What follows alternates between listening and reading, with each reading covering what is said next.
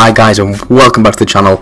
Sorry for not uploading over the past couple of days. I've been super busy with work, but before we do start this insane gameplay, which is a 40 plus kill gameplay on standard TDM on Hackney Yard, it's insane. Make sure you guys are hitting that subscribe button down below for more daily Call of Duty content in the near future. It's going to be an insane year. I'm loving it.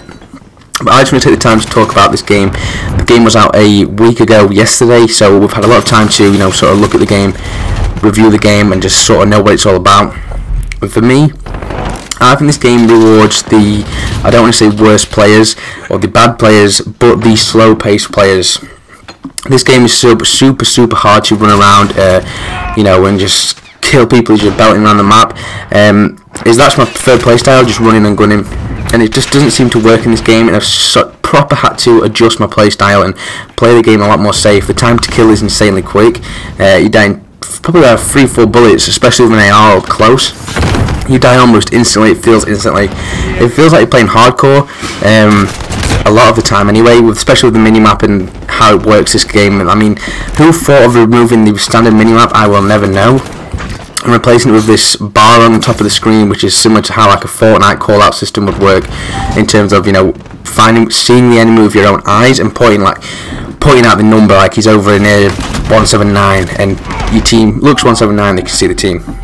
But that doesn't work like this in this game. And for me, removing the minimap to the way it usually used to be is so absurd. I don't know who thought of this idea and why you would want to do that. It doesn't make the game flow, and I think that's the reason it's so slow paced, because nobody knows where anybody is on the map at any moment. I mean, there's people firing, you get a rough idea of what direction they're in, but in terms of actually locating them and knowing exactly where they are, it's near impossible. It is near impossible. It's like playing hardcore, so people don't know where people are. They want to just stay alive and get the kill instead of dying by running around looking for someone. So it promotes camping and corner camping and all this annoying things in the game, which is super annoying. I mean, I hate it. It's so frustrating. But when you come accustomed to that and you sort of play the slow paced style, know when to be quick, know when to be slow, the game really does. It's insane. You are beaming kids constantly. It's so much fun.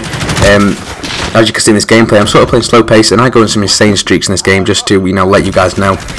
I'm shooting at my teammates here because I didn't know, because I was flashed. But for me, I do like the diversity of the game modes. I love playing ground war, I love playing normal core, I love playing the gunfight mode. The gunfight mode is definitely my favourite. I really enjoy that mode. And that shotgun that you're going to see right here needs to be nerfed. That kid one-hit me, beamed me with the shotgun, so annoying. I got the VTOL jet though, nonetheless. That's probably the best streak in the game for me as well. I think it's about 10 kills, maybe 10 kills, maybe 9 or 10, something like that, and it's definitely the best streak in the game. It goes at a tear on Hackney Yard, especially because the spawn system doesn't like to flip in this game, which I'm going to move on to as well. The spawns are almost set in stone. You spawn at one side at the start of the game, you're going to be spawning there continuously throughout the whole game. It's super annoying. Not in the exact same spot, obviously, but around that rough general direction, you're going to be spawning in the same place. It's super annoying.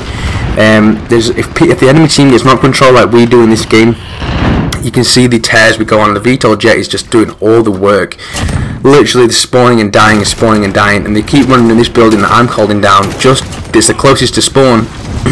And they want to just get inside away from the VTOL, and they're just running into my bullets because I'm literally sights up. I mean, they're going to die instantly. It's just such a good setup for Hackney Yard if you want to play this play style on this map. It works every single time. I love this map. It's my favourite map in the game, to be honest. My least favourite would probably have to be Piccadilly. I really don't like Piccadilly at all. I think it's awful map. But that is what it is. There's so much cover, and just there's lanes, but you can't even see straight down the lane, which is probably it needs to be like that. Otherwise, it will be crazy, especially with the spawn system. But for this game to work, and I think it could be an insane game, would to put the minimap back to normal, and I think that would be it.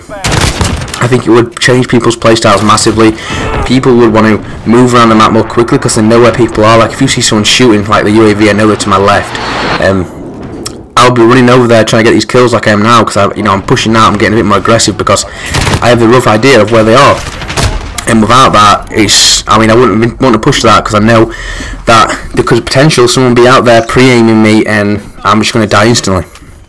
And it would be just the worst experience ever, and that's how it was for the majority of the start of the game for me. it was horrible, especially in the beta as well. I hated the beta because I just didn't know how to adapt to this, and I thought it would be fixed into the full game. It wasn't, obviously, as we can see and we can tell, and it was not an enjoyable experience for me at the start of this game, I'll be honest. It was super frustrating, but now I've adapted and just sort of, you know, took a step back and just played it a bit slow.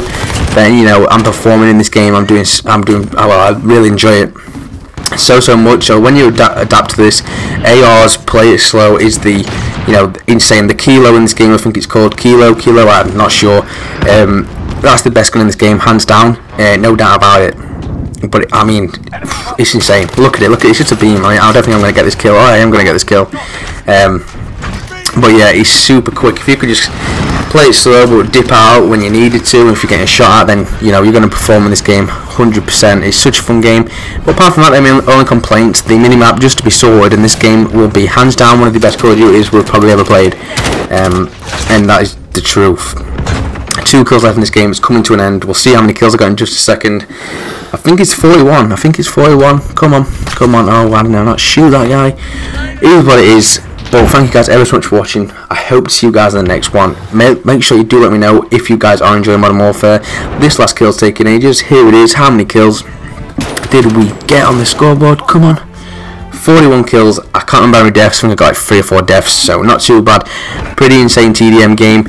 I was loving this game, but thank you guys ever so much for watching. Make sure you're hitting that subscribe button for more daily Call of Duty content, and I'll catch you guys in the next one. Peace.